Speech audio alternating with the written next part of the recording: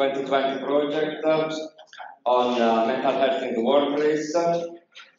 And we've done many activities, even despite the pandemic, and we implemented different types of interventions. We collected data, we evaluated results, and today we will have the opportunity to share some key learnings and outcomes of this collaborative effort. The workplace is a place in which most adults spend a large portion of their lives, and it plays an important role to influence health behavior and outcomes. And in this project, I remember when I was reading the call, I was very intrigued by the fact that this project was not about explaining risk factors for health risks, but it was about implementing innovative interventions to explore innovative methods, and I think we achieved this objective. We have brought together in the consortium different types of academic institutions, disciplines, health experts, but also we've been able to attract small and medium enterprises and employers in the public sector. Yesterday we had a consortium meeting in which we shared our ideas about the impact that we achieved, but also how we can maximize the impact also after the end of this project. I think we gained a lot of knowledge, and today we share also with the other experts the best practice that we investigated. And today the program will be also composed by two keynote speakers. The first is Frank Krause from the TNO in the Netherlands, that he will talk about changing workload and changing workers. And then online we will have Sarah Coxey from the European Agency of Safety and Health at Work about the new challenges in psychosocial risk prevention. And also we invited some members of advisory board and other stakeholders in our community to discuss the impact of our project. You are highly invited also to join us for the final cocktail and mocktail and greetings at the end of this day here in the ground floor. I will now pass the floor to Professor Alberto Credi, our Vice Rector for Research, for the welcome address.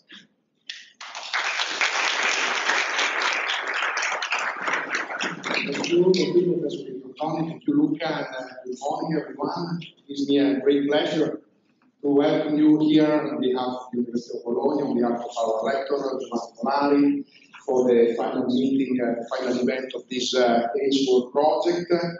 And let me first express my gratitude again to the coordinator of the project, to all the partners, the representatives of the partners that are present today, and to the speakers, and particularly to the two keynote lecturers that will bring us a valuable contribution today.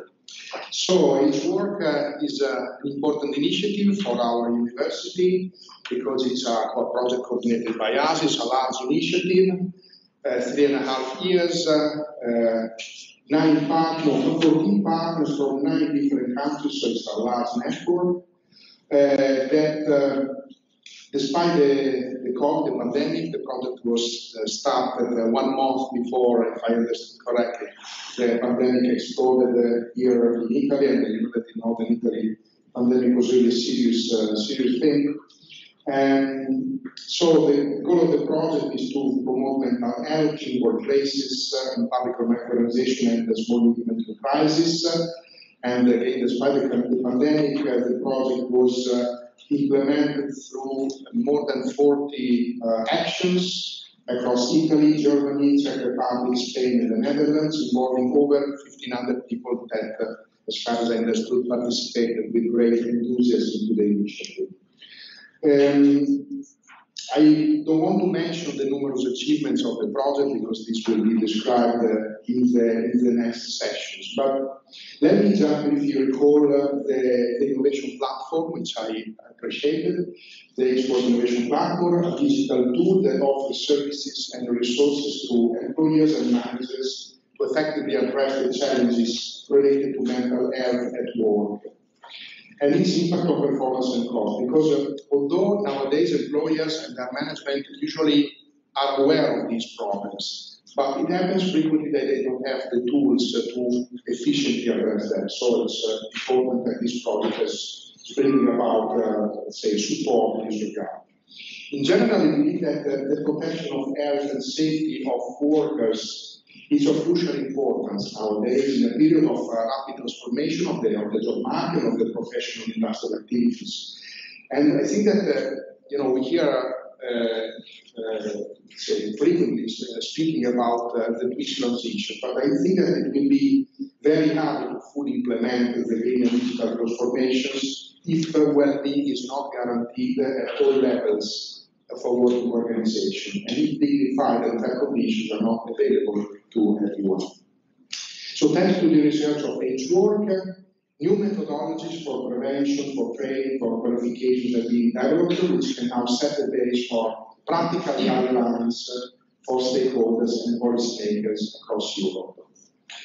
Besides these clear outputs, in terms of third mission, which is then what we need for, let's say, the exploitation of research for the progress of society and economics, the activity of the project has also been integrated in teaching modules, so that our students can experience through simulations the challenges that they might face one day in their profession.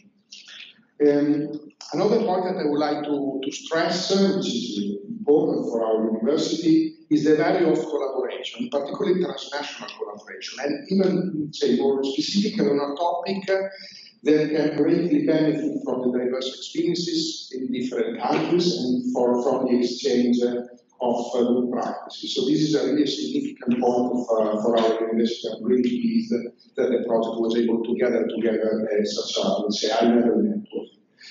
I'm very pleased to see today many people, representatives of national and European institutions, agencies, and academic partners. Let me conclude, because I don't want to steal much time to the program, again by expressing my gratitude to the coordinator, to the local organizers, to all the participants, to the project, and also to the contributors, the speakers of today, particularly the two invited lecturers that I really thank for their presence here. I have to apologize, I will not be able to stay for the sessions, but I have to walk back to the rectorate, and unfortunately my schedule is always quite busy, but again, I wish you a very fruitful day, and I hope that you will also have a chance to enjoy our city. According to the calendar, it's already fall, but as you can see, it's still full summer, so really thank you for your presence, and enjoy the meeting. Thank you. Thank you.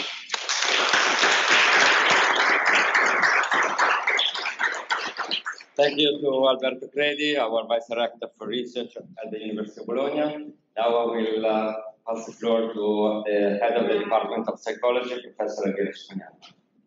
Thank you, Luca.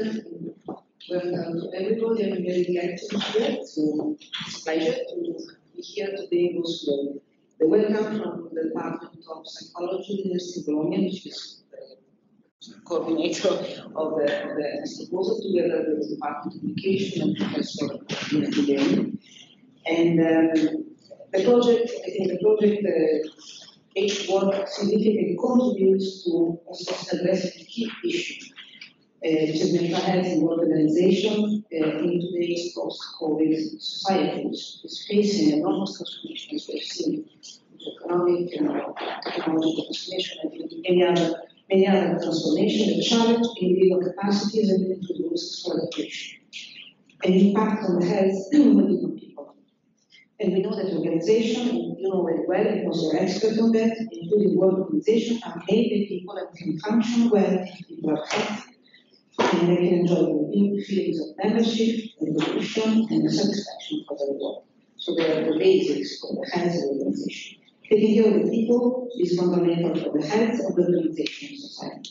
And this project, as already been mentioned by also the speakers before that already have been introduced at the conference, offers decision makers a range of other stakeholders important information, resources, tools, and hopefully significantly contributing to the improvement of the health of our work colleagues. I could project over its development in the last years by observing the work and the achievements of our colleagues and also thanks to the resources made available from the project, from the European Commission, and a group of active and smart, motivated young researchers who grow thanks to this project in the Department of Psychology and also the Department of Education. And so they are now pursuing their careers and also strengthening and improving the knowledge, scientific knowledge, and also the contribution in terms of interventions that we can adopt to address the problems of the work context. And also, it's important to underline the contribution of the psychological disciplines, together with other disciplines, that is an important source of knowledge and also elements for improving the quality of interventions for our work context. And I think also that the capacity to grow and to develop young researchers, thanks to the resources of growth, is an important output in terms of impact also of the project.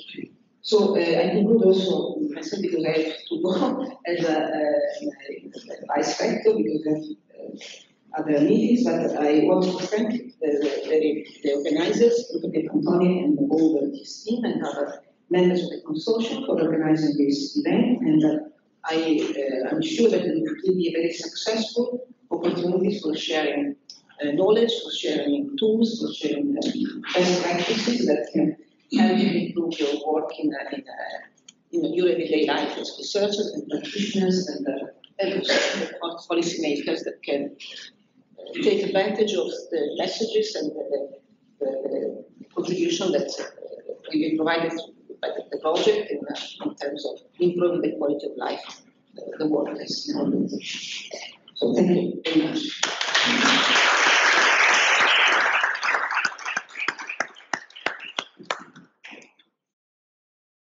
Thank you. Thank you to Professor Elvira Cicognani, the head of our department. And now I will pass the floor to Sergio Lo Giudice of the Metropolitan City and the Delegate for Labor. Thank you, Luca, everyone. It's my honor to present the greetings on behalf of the City of Bologna and Mayor Matteo Repoli at this important event. When we talk about work, we tend to refer to rights and duties and little about the quality or mental and physical health of workers.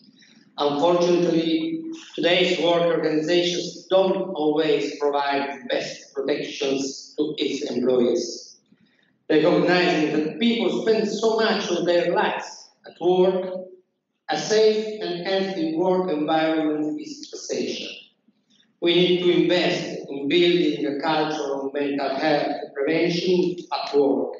And to do so, we need to restructure the current work environment. I think that welcoming your conference in Bologna is not coincidence. Bologna is maybe the Italian city where most people look at work through the logic of quality and innovative tools. We have put in place some tools aimed at countering exploitative work, jobs where little attention is given to ensure the well-being of the individual. Metropolitan City of Bologna has promoted the Metropolitan Charter for Ethical Logistics, signed by 30 territorial actors, including the Prefecture of Bologna, Labour Inspectorate, Health Authority, and all major employer associations and trade unions. The Charter enshrines a shared commitment on the fronts of safety, training, and the application of contracts signed by the most representative labor associations at the national level. Protocols are active for the main production sites in strategic areas of our territory, Interport, airport, the bus station, and so on. The principal message pertains to quality of work, safety, short supply chain procurement, and sustainable mobility. we have introduced a mechanism whereby for every new company that sets up in the metropolitan territory, there will be an agreement made on the issue of labor quality.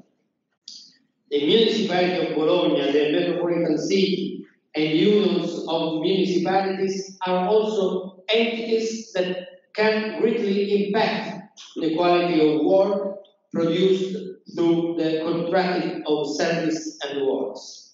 This is why a public procurement protocol is being drafted to ensure the quality of the procurement chain. Thank you for the opportunity to do this overview. I want to leave you with the message that the administration is supportive of the efforts you have put into your studies and extends their availability to collaborate on this initiative and promote workers' mental health in the workplace. Thank you.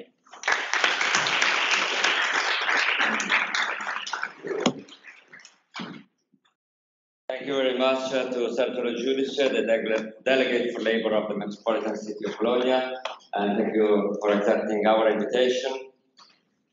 Now it's the time of Professor Santo Di Nuovo from the University of Bologna. As you can see from the program, this event has been included in the European Semester of Psychology of Italy, and I will leave the floor to Professor Santo Di Nuovo. Good morning to you all. As president of the Italian Network of Psychological Associations and of the Italian Association of Psychology, I am very pleased to welcome the participants, both in person and online, to this meeting open today in Bologna. The Health at Work project funded by the European Union's Horizon 2020 was aimed to promote mental health in workplaces by means of multi-level assessment and intervention, providing a policy recommendation for workers, health professionals, and policymakers. May you hear me? Yeah. Yes. Yeah. During its development, the project promoted and evaluated individual and organizational outcomes as innovative products and services, also based on advanced technologies. The project was managed by a consortium of several European universities and operational partners, with the cooperation of EFPA and of the European Network for Workplace Health Promotion. Many publications and deliverables have been produced. Among these, the Mental Health at Work platform, products of great scientific and social relevance to ensure the health and well-being of European workers through research and application of psychology. I am proud that this is coherent, fully coherent with the main goals of our association, Italian association, to ground up psychology scientifically sound and useful for society. We are here for the grand finale. The Age Work conclusive meeting was included among the events for the European semester held in Italy from August to December of the current year. Therefore, on behalf of Italian Network of Psychological Association, I thank Bruna Zani and Luca Pietrantoni and all the organizers, and I wish all the participants good work.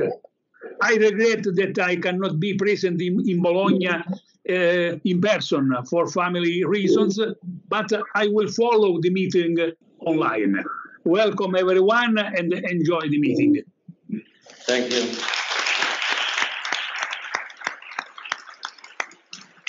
Thank you to Santo Di Nuovo, the president of the Italian Network of Psychologists Associations, IMPA, and for being very supportive in including this event in the European Semester of Psychology in Italy. So thank you very much to Professor Di Nuovo.